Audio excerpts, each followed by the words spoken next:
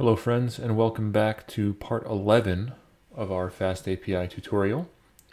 This part and the next couple of parts are going to be a little bit shorter, just because there's not a lot of information, but I want to keep it, like the offspring, I want to keep it separated.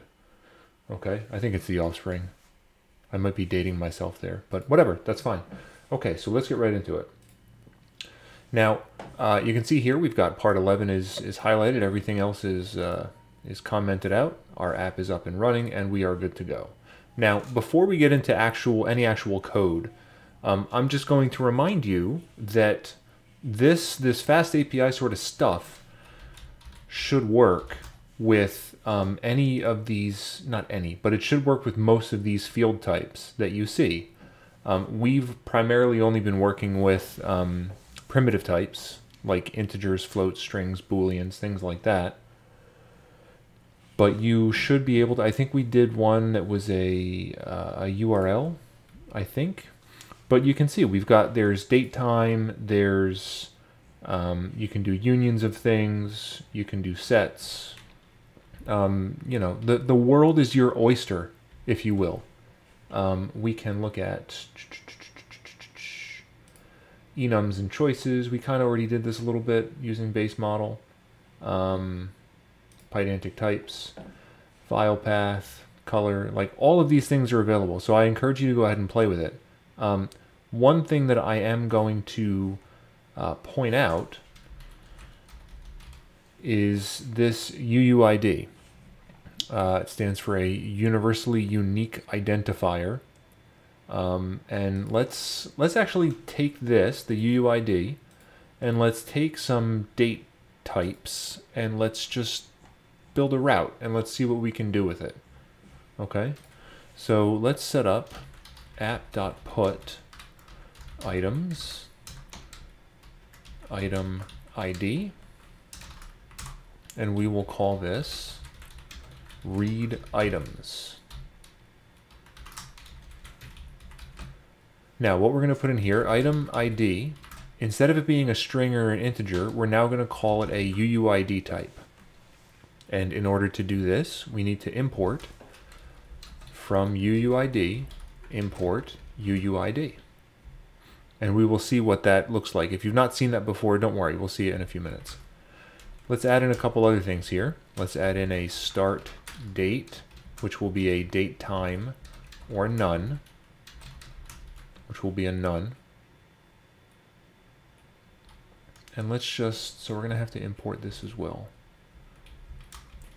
From date time, import date time.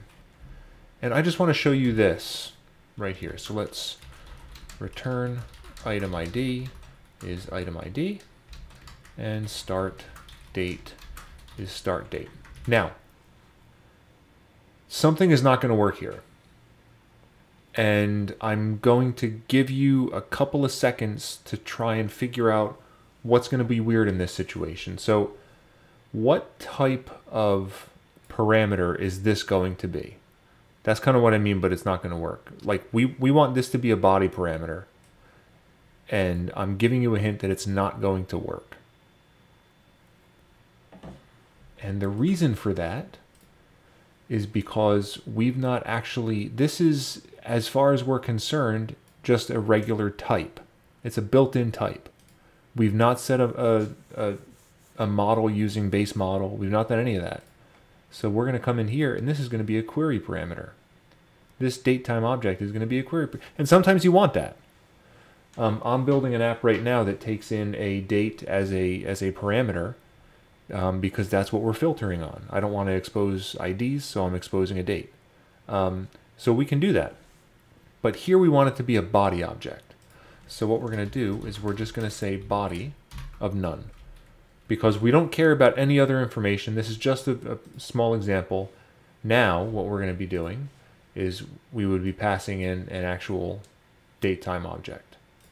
Let's add in a couple more things. And date is going to be datetime or none, which will again be a body object. Let's save and refresh, and now it should be a dictionary. There we go. Let's add a couple more items here. repeat at will be a time object. And this isn't going to do anything. We're just going to actually return what we're passing in. But I just kind of want to show you some of the other options for what you can pass in here. And let's do a process after, and let's make this a time delta or none. There. And what we will do is we will call something else start process equals start date plus process after, and then duration equals end date minus start process.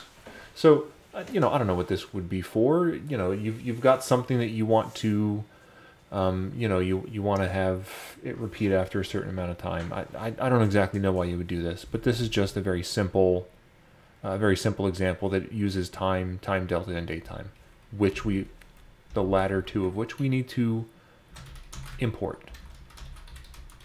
So there, we now have time delta, date time. Now, let us set, actually, let's just return stuff now. I don't want to do any more of this. End date is end date. Repeat at is going to be repeat at. Process after will be process after. There's got to be a better way to do this, but I don't even care right now. Start process is start process, and duration is duration. Save, let's refresh. Now, we can't use our trusty little 1, 2, 3 that we've used before. It's not going to work because this is not an integer. We can't say hello because we need to actually pass in a UUID type. For those of you who are unfamiliar with it, let's just open up our terminal right here. You can see I've got one right here, but let's quit and just kind of, let's do it just from scratch. Open up a Python instance, and we need to import UUID, or you can do from UUID import UUID4, and then all we need to do is UUID4 and execute. Now we copy this entire stuff in between the single quotes. We hit that. And now we're going to get an unprocessable entity. I always want to say identity entity, but don't worry about that. What we can see here is this worked. This UUID worked. The unprocessable entity has to do with this repeat at value. It can't actually convert the word string to a time. You can put in a number and it should work. You can see this is now going to repeat at 2 seconds, midnight plus 2 seconds. You can do 1630. Let's see if that works. There we go, 1630, which is 4:30 p.m. for those of us in the US, and 26 seconds. Okay. Processed after can be, let's say 3600. I mean, it's just a number. So there we go, and we can see that that the start date plus process after gives us a start process. Duration is end date minus start process. We get these values here. So that's kind of it for this video. It's not going to, like I said, it's not very long. It's just, you know, to show you, you can use more than just your standard primitive types. Again, if you, this is where I would encourage you, we talked about including regex in some of this before for validation purposes. I would encourage you to look at the Pydantic docs to see if there's a field type that already conforms to what you need to do. Because, you know, trying to implement regex like we saw when I was trying to do it, I failed miserably. Okay. In the next video, which is also going to be short, we are going to cover cookie parameters and header parameters. I'm going to kind of squeeze those two into one video because otherwise the video on cookie parameters would be all of, I don't know, 30 seconds. It's really not going to be very long. Okay, I will see you in that next video.